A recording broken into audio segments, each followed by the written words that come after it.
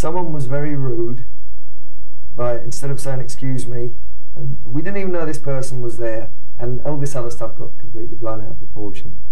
No one had a fight or anything. Yeah, someone got shoved out of the way, but that was about it. Someone was just very rude. Instead of saying excuse me, someone said get out of the way. That was the first thing I heard, and all of a sudden there was kind of shouting going off. Well, a couple of arses got kicked, and it was a much to do about nothing, really. It was all kind of unnecessary.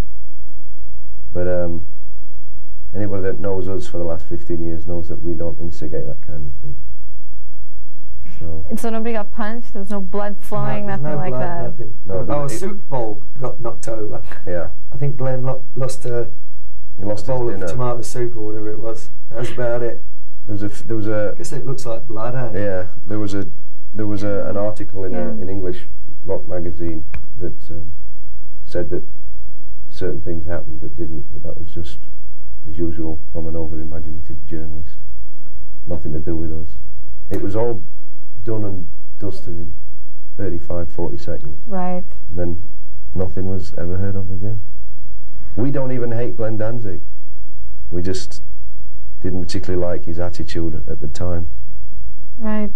Well, that's understandable. Is that as diplomatic as we can get?